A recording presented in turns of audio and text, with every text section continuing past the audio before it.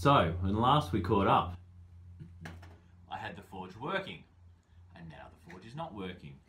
I'm doing it on purpose. I'm actually pulling it apart, which is the great thing about the way I put it together in the first place, that I had all these bolts that I could put in and out. But basically what I've decided to do is actually put a tabletop in, just somewhere where I can have extra coke or charcoal or things, just maybe some tools, just a little bit of bench space that I can move things on and off the forge with. So, I probably should have filmed this whole thing, but I got enthusiastic and just got started, and then here we are at this point in the process with still a little way to go before I'm going to get to where I am. But let me take you through what I've done. So I've got a maybe 1.6mm piece of steel plate. I've cut it to the size to fit into this recess here. There was nothing for it to sit on, and I still haven't welded on, but I've got some angle iron here and on the other side, which I'm going to be welding in, and it's going to be creating like a platform that this table's sitting on. So currently you can see I've got the clamps holding that all together. I've cut a hole, or literally just finished cutting a hole in the plate, and that's been interesting. So, as you know, I'm an absolute novice at this stuff, and this is all about me making mistakes. I'm sure that there's a nice way to actually get all this square and get the hole in this exactly where it needs to be. But basically what I've done is a lot of measuring, a lot of rechecking, a lot of approximation, but hopefully is within a couple of mils of where I need things to be. And what I did was I started by trying to get the center of this table, but also the center of the flow pipe, or the upflow pipe, where the air comes through to the drum. So it goes through there. So I'm trying to get the middle basically in here. And I've drilled a hole right through the center, and then from there I've decided, all right, that's the middle. So whether this works or not, I'm going to go with that, and if it doesn't work, I'm just going to have to do it again. So I literally do not know yet if this is going to work, but I'll tell you how I went about it. So the next thing that I did was, where is it?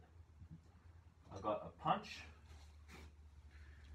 I got a piece of cardboard, and I got a pencil, and I put my punch through here to create a hole. I then measured up halfway of the circle, the diameter, so halfway of that, no, diameter goes around, radius. One of those, diameter or radius, tell me in the comments below which it is. But basically I measured from here to the outside of the circle, circumference goes around. Yeah, so that's what that is. I've got two holes. I put a pencil through one, I put the punch through the other. I got my punch into the center and I traced around a circle like so to actually draw the circle line. Then I have got the angle grinder, and I've literally free-handed as carefully as I can all the way around the circle. And what I've done is I actually come in a little bit because I wanted to make sure I had enough room for error, so if I do need to move it, I can move it to the left or right or backwards or forward just a little bit by using a grinder just to move it where I need to go. So what else did I do? Because the center wasn't really supported by anything, as I was cutting it started to close in on itself. So I've stuck a piece of board under there, and board, it's really a piece of timber, it's a bit thicker than board, to hold the center bit so that it's not all falling out, and that's worked pretty well, so I was happy with that. So now I've also got to see if this is going to come out. Oh, yeah, that's good, sharp edges. I should probably be wearing gloves, but that looks like that's worked. So that's the piece of steel. Put that there. And don't know if you can see this, but I've actually cut right through here, because that was over here to start, and I cut through onto the wood, moved it back. I don't know if that's the right thing to do or not. let me know if that normally catches fire, because I certainly smelt like it was cooking a little bit there for a second. So that's where we are. So the next thing I've got to do is see if this drum forge piece is going to fit in here. I might take all this stuff off. Just put it over here for now.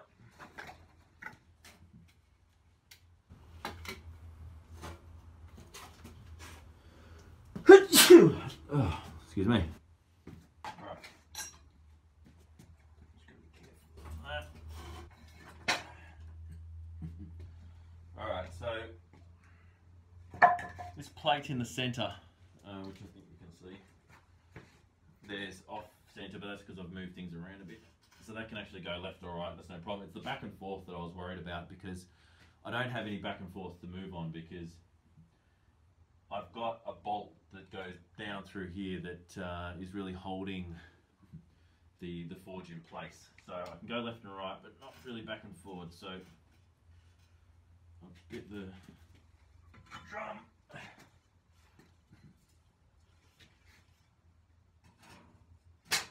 Oh. Alright, so it's a bit tight. It's pretty much in the right spot. It looks like I could probably go that way slightly. So because it's a bit tight, I'll grind a little bit off this side so it's not actually pushing the table down, and I think that's actually going to work pretty well. So that goes that way. I can move the thing back and forth too. So let's try and move this first before I go deciding.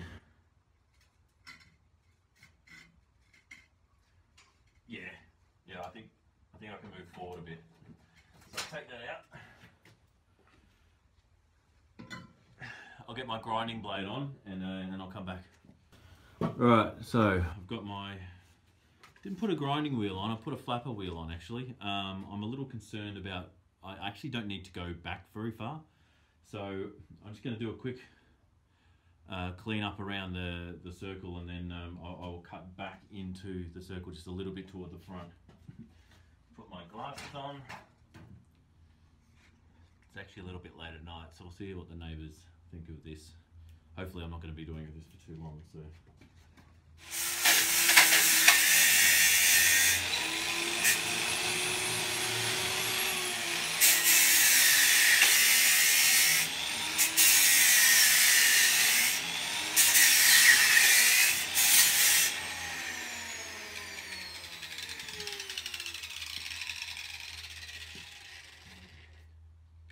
Actually, that's taking a little bit longer than I hoped, and it's going to basically not make my neighbours very happy. So I am going to say that that's cleaned up, get the grinding wheel this time, and then just really quickly just cut that little piece out. Alright, so you know I'm impatient.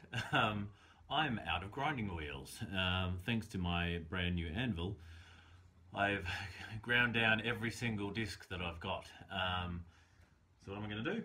I'm still going to do this tonight. I'm going to use a bigger cutting wheel that I've actually got, because I'm not really using them anymore. I'm using a lot thinner cutting wheel for this sort of work. So I'll use the big fat one. I'll just be really, really gentle, and let's see if we can just knock enough. It's only a few mils that I need to knock off this thing.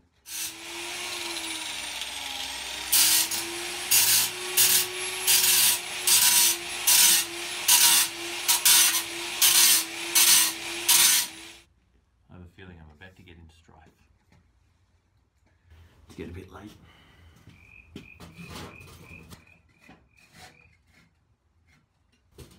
Oh, it's not bad. Oh, okay. I reckon.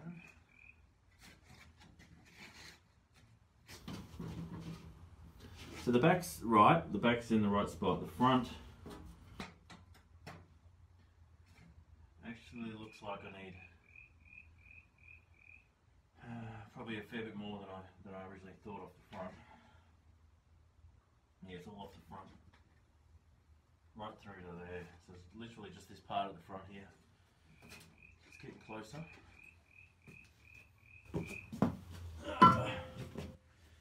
Now the one thing I've got to be careful with using the cutting disc is it keeps trying to gouge into the metal. So just try and do it with a light touch.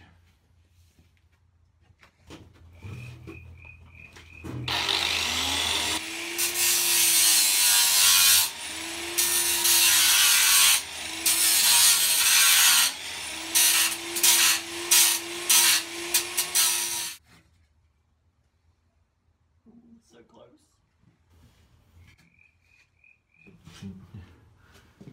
You know what? I'm going to actually pick this up tomorrow. So all I've got to do is cut a little bit more out of here. I really don't want to wake the neighbours' kids up, so let's try and be polite. I've got all the bolts and screws I'll use to put back in.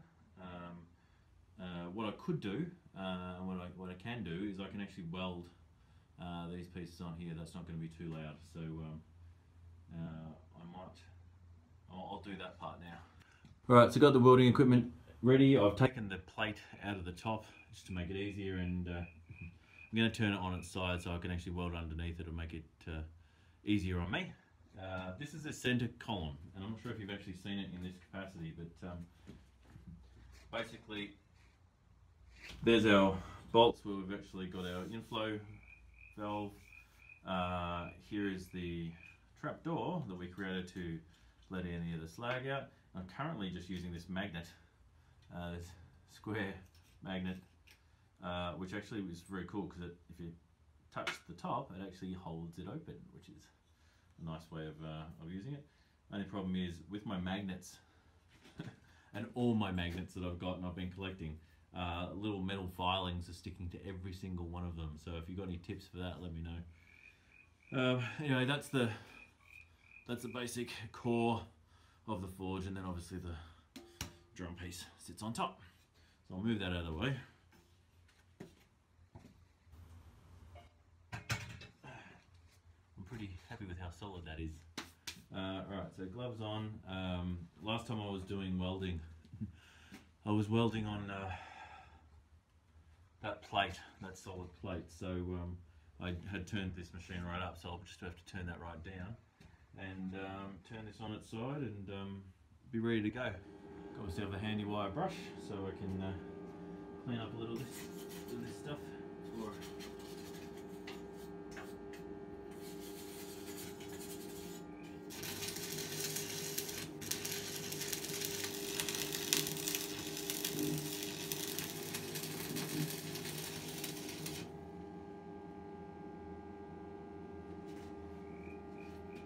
They seem to be on there alright.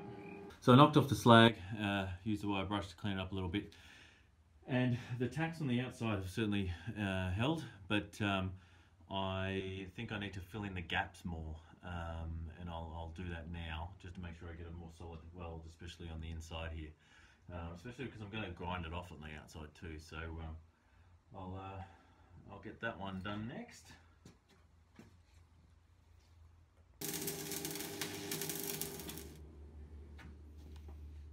Myself a new stick.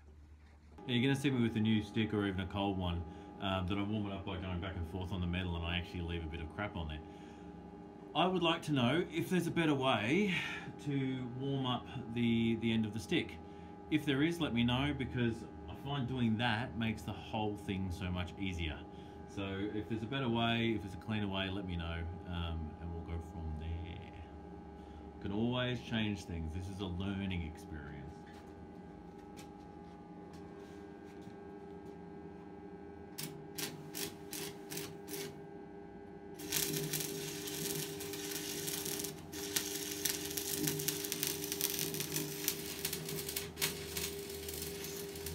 One of the other things I find myself doing is actually breathing the fumes in. When you're welding close up to something, how do you avoid that? I've found if I do a lot of this, obviously this is just a little bit, but if I end up doing a lot, I get a little lightheaded, or sometimes I get a headache. So what do you do to avoid the welding fumes? Let me know.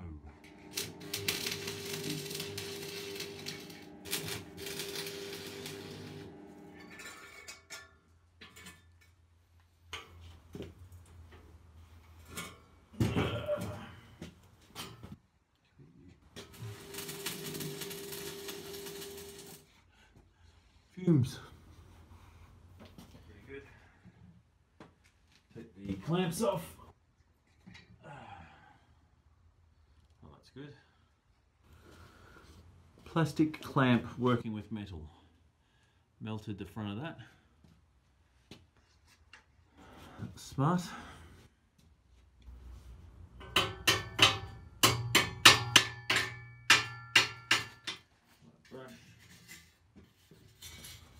You need a little wire brush to get into these corners.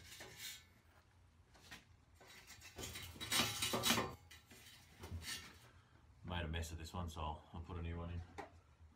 Anyone who's been watching this channel long, for very long knows that this is not about me showing you how to do things necessarily.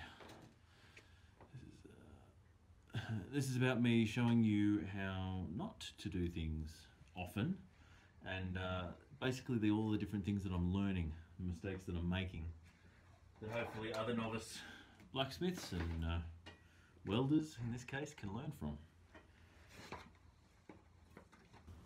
So best practice here you'll not find, but a will to learn and the ability to break stuff down and try again if it breaks is something that I'm all up for. So we'll basically I'm having a lot of fun.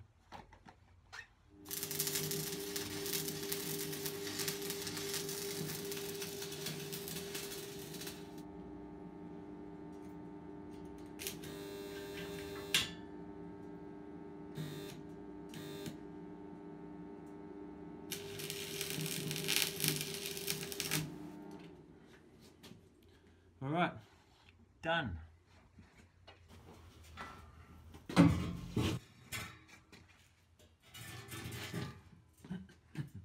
So those pieces are on there. As you can see, they create a shelf for the plate metal to sit into, so we can create the table. I'll put that back in so you can get an idea of how that's going to work.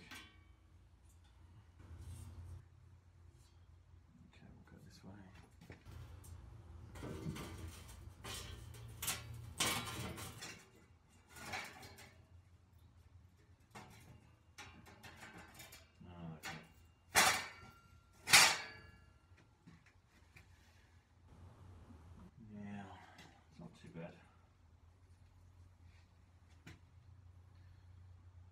Put that in for now. Tomorrow I'll come back, I'll grind off this area here, and then we should be good to just bolt it all together again. Then we can get back to blacksmithing. Thanks for watching. If you've got comments about any of the ridiculous things I've been doing or any of the questions I've got, please leave it in the comments below. As I said, I'm really enjoying this. I'm enjoying the comments that I'm getting on the other videos, so thanks for that. And thank you again for watching. I'll see